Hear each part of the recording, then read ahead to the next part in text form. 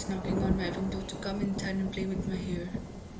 John can't take off his hands around me. I'm wrapped in his arms and the warmth is making me more greedy for his arms.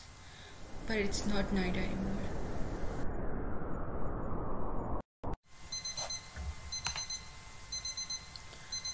Turn off the alarm, Jenny, said John in his sleepy, cozy voice.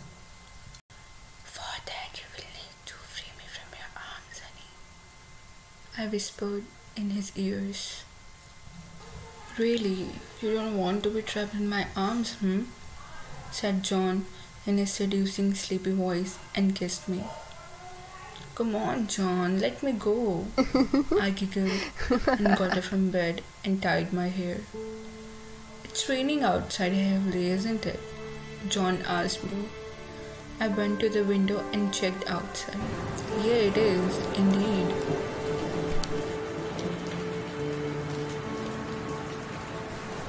I went to bathroom to take shower. I took my clothes off and started taking shower. The lukewarm water is touching my soul. My body is wet from head to toe and it's calming my nose in a perfect rainy day. What was that sound? I murmured to myself. I was sure it was a gunshot. I avoided the bathroom and went outside to see what is happening. As soon as I went outside the bathroom, I see that John is not on bed and there's blood on the door. John, where are you, John? John! I screamed and started crying. I was scared. There's someone else in our home except me and John. There's a third person too. I started walking towards the door crying. I don't know who was the third person and what he did to John or what she did to John.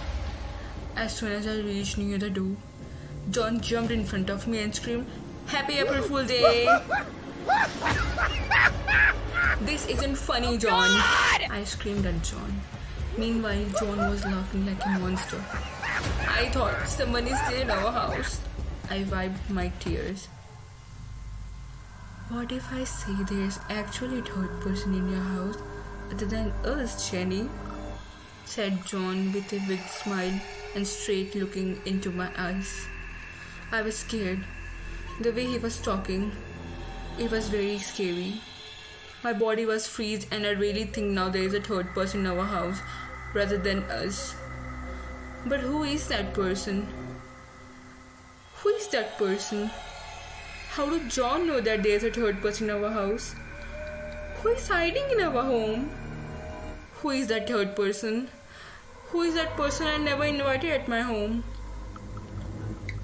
With that one wicked smile, 1,000 questions are there in my head. Is John going to hurt me? No, he loves me. He will never hurt me. But who is the third person?